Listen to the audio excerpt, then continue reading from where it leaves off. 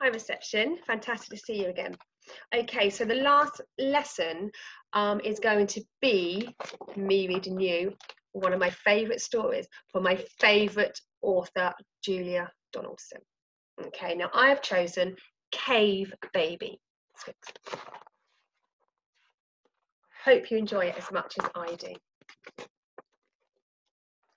Cave Baby's lucky. He lives inside a cave with his mum, who's good at painting, and his dad, who's very brave, and a saber-toothed tiger, a hyena, and a hare, and a grey woolly mammoth, and a big brown bear. Cave Baby's lonely. Nobody will play. Daddy's busy being brave. Mum says keep away.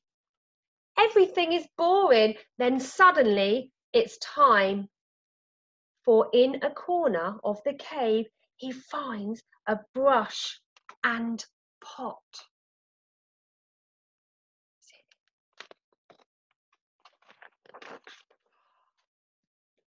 Spots on a hyena, stripes on a hare, stars on a tiger, squiggles on a bear, zigzags on the mammoth.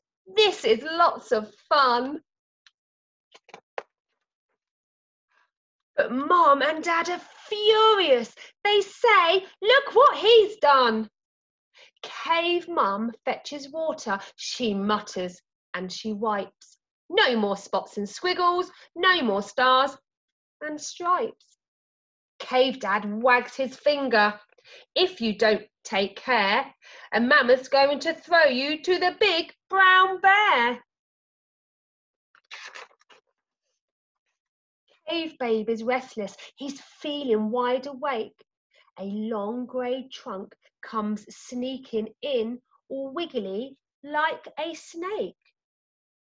Where are you taking me? Where? Tell me where. Are you going to throw me to the big brown bear? Stripes in the forest, a tiger's lurking there. Don't throw me to the tiger or the big brown bear. Crashing in the bushes, a hare is leaping there. Maybe he's escaping from the big brown bear. A crack in the bracken, a hyena's laughing there. Has he heard a joke about the big brown bear?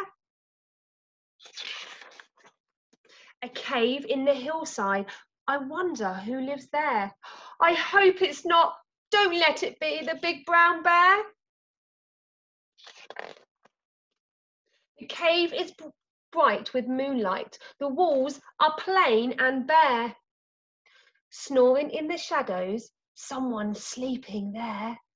Cave Baby's worried. He doesn't understand until the woolly mammoth pops a paintbrush in his hand.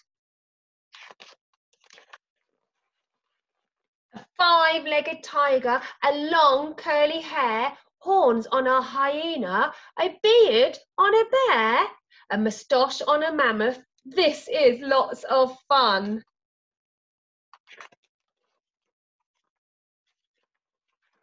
Then the mammoth wakes his family and says, look what he's done.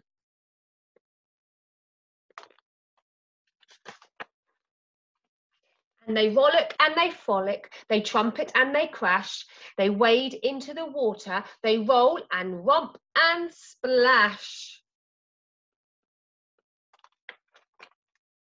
They shake the baby by the hand, then lift their trunks and wave as the mammoth picks him up again and takes him to his cave. Cave Baby's happy. He's fast asleep in bed. He dreams about a tiger with stripes of pink and red, and the grass green hyena, and a sky blue hare, and a moon yellow mammoth, and a small brown bear. Fantastic. I hope you enjoyed that story of the Cave Baby. So now what I would like you to do is either go and choose your favourite story and read it to your teacher, Or if you want to, maybe you could dress up and act out your favourite story and see if your teacher can guess which story you are acting out. I can't wait to listen to your stories or see you acting your stories out. You take care. Bye-bye.